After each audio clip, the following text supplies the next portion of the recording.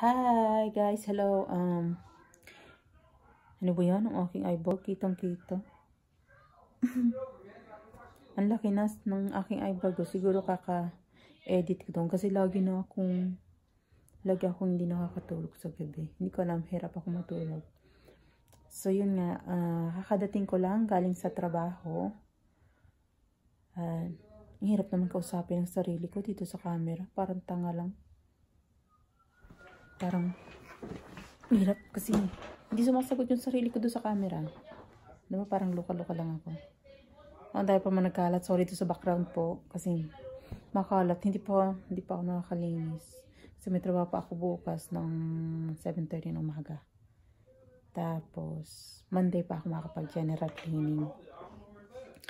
So yun guys, gusto kong mag-edit ulit. Gusto ko i-share sa inyo yung mga videos ko nung first time kong bumisita sa biyanan ko sa Arizona.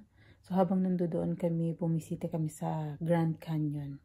So let's see guys, ipapakita ko kung ano itsura ng Grand Canyon.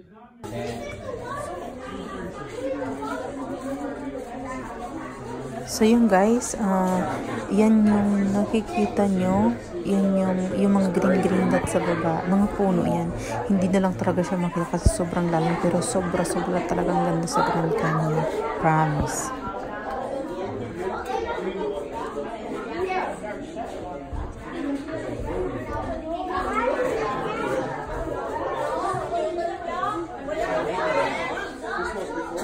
Baby, that's crazy, isn't it? Yeah. Jesus gracious. We don't want to go down there. Abby, can you hold her hand? I want to just... Okay, let me hold your hand, bro. But I want to hold her hand. Okay, well, she want to take some pictures. Baby, please be careful. I will.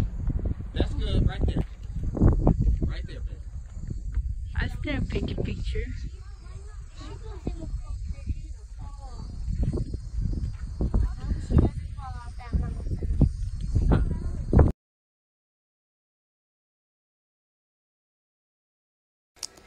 So yun, kasama namin dyan yung aking mother-in-law nung pumunta kami ng Grand Canyon and then yung mga grandkids niya.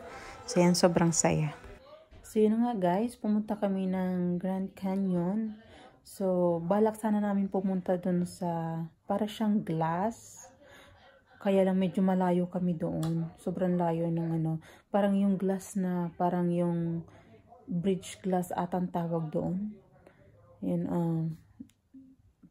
sa siya, sa may Las Vegas side siya. Kaya hindi kami pwede mahabang ilang oras, mga 2 hours and a half ata ang drive papunta doon. So kaya doon lang kami sa pero sobrang ganda talaga ng view. Parang yung view doon at saka yung basta sobrang ganda talaga guys. And then thankful ako na nakapunta ako ng Grand Canyon. So isa yun doon sa mga list ko nung papunta pa lang ako dito sa US na gusto kong puntahan. Yan. Thank you guys sa pagpanonood. Tsaka marami pa akong videos na gustong i-share sa inyo na kagaya ng mga nangyayari sa amin, ng asawa ko sa araw-araw. So yeah, tinatry ko